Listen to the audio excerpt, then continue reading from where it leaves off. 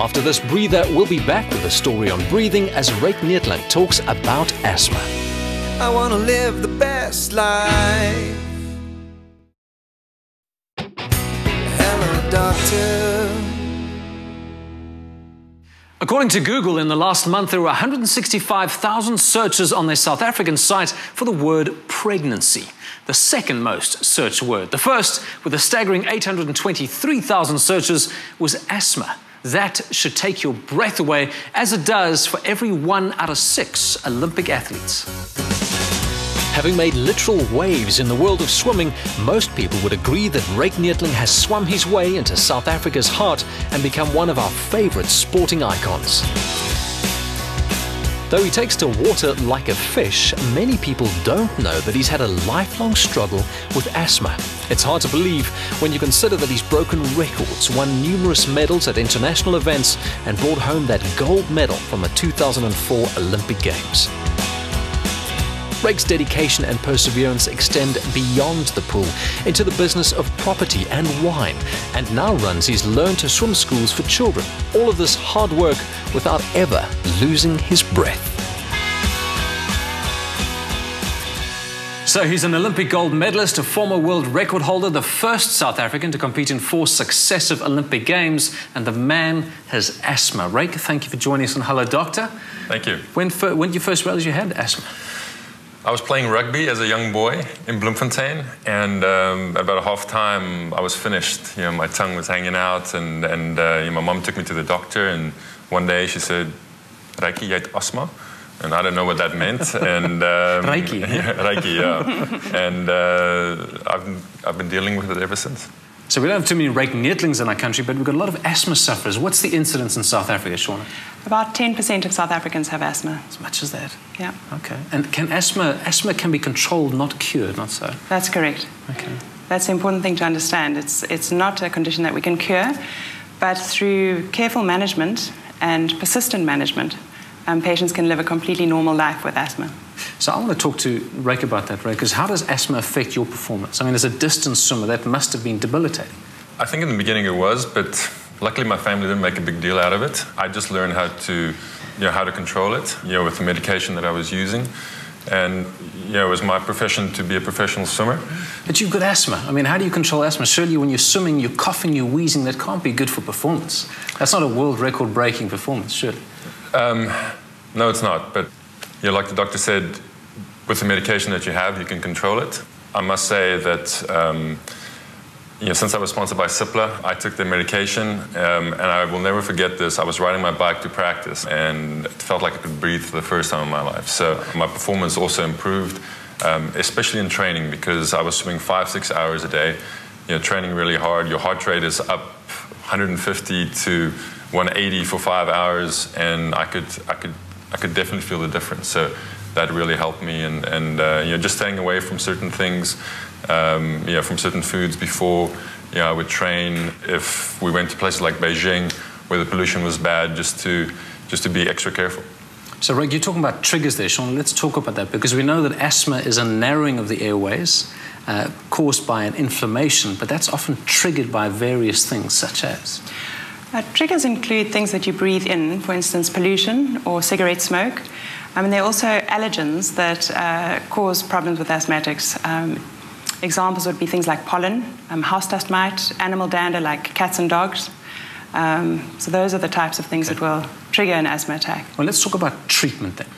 As you said, there's ways of controlling it. There's an immediate control and there's long-term control. I know Ryk's bad at long-term control, aren't you, Ryk? Yeah. We talked about that earlier. Why are you bad at long-term control? I'm on the move all the time, and sometimes I forget to take my medication. But being a professional athlete, I mean, it's my livelihood, and my health depends on it. So, when I was in the States, I mean, I just learned that this is something. Without this, I will not be able to achieve my dreams. So. Asthma can be controlled, but it cannot be cured. And that's an important thing to understand, because if a patient is going to manage their life effectively, they need to control their asthma every day. Okay. How do you control your asthma, Ryk? Well, I know that I'm allergic to certain things, so I try to stay away from cats. Me too. Cats. I hate cats. I lived in Arizona for 12 years, So there were certain times of the year when it would get really bad. You know, if there was dust in the air, when we went to Beijing for the Olympic Games, I mean, you could hardly see the buildings, you know, like a kilometer away. So it was a challenge there. So you're just more aware of it. Obviously, you know, it was my profession to be a professional swimmer, so I had to look after my body, and it becomes a way of life, really. Most asthma sufferers feel fine, and that's why they don't take their medication regularly. Well, the thing is, asthma medication is divided into two main groups. They're the controller medications and the reliever medications. And patients with asthma need to take the controller medications every single day, even when they're well. Whereas the reliever medication is used when they're having an asthma attack or feeling a bit tight. Okay. What do you use, Ryk? Combination, surely, that makes it easier. I do use a combination of Seraflow. Makes it easy for me. It's just, you know, it's just one asthma pump that I can you know, throw in my bag. It's always with me when I go train. So yeah, instead of using a couple of different ones, I just have one. Brilliant. And asthma is serious, isn't it? I mean, you can die from asthma. Asthma is a serious condition. Not every asthmatic has a serious attack on a regular basis. Some asthmatics are very mild, but it's very important to realize that any asthmatic can have a serious attack. In South Africa, we have the fourth highest mortality rate in the world, and about 18 out of every 100,000 asthma sufferers dies of asthma in this country, and most of those deaths are preventable. Have you ever had an attack, Ryk? I don't think I've had a serious attack, but I've had times where I had to get out of practice or just stop for a couple of minutes. So, so I guess it would be like a mild attack. But my little sister, well, I say little, she turns 21 soon, but she'll always be my little sister. But she has some serious attacks, and so I guess it's, you know, it's in the family. Yeah. And you've lost a friend to asthma too, haven't you? Yes, I have. You know, a long time ago, probably just after I was diagnosed. You know, the seriousness. Can't be overstated. Absolutely. Yeah. Great, Ryk. Thank you. Shauna, thank you. Any messages you have for our asthma sufferers? I think the important thing for asthma sufferers to remember is to take their medication even when they're well, so that they remain controlled. Yeah. And Ryk? Just because you have asthma doesn't mean that you can't be active and go chase your dreams. So, yeah, so go for it. It's not a disability. Well, you heard it from Ryk Neethling himself, Olympic gold medalist. And if you have exercise-induced asthma, that's no reason not to exercise or perform or train. Take a look at some of these tips at how you can prevent exercise-induced asthma. Always use your pre-exercise asthma inhalers before beginning exercise. Perform warm-up exercises. If the weather is cold, exercise indoors or wear a mask or scarf over your nose and mouth. If you have allergic asthma, avoid exercising outdoors when pollen counts are high or when there is high air pollution. Restrict exercise when you have a viral infection like a cold, and exercise at a level that is always appropriate for you. Cipla will make it better. Hello, doctor. So we've just heard that South Africa has the fourth highest mortality rate when it comes to asthma in the world. So what do you say we try and reduce that number by teaching you what to do in the case of an acute asthma attack? That's why I've asked Andre from ER24 to join us in studio. Andre, help us out here. First aid for asthma. Well, once we've established that the person that you are approaching is currently having an asthma attack, it's very important the way you approach that person.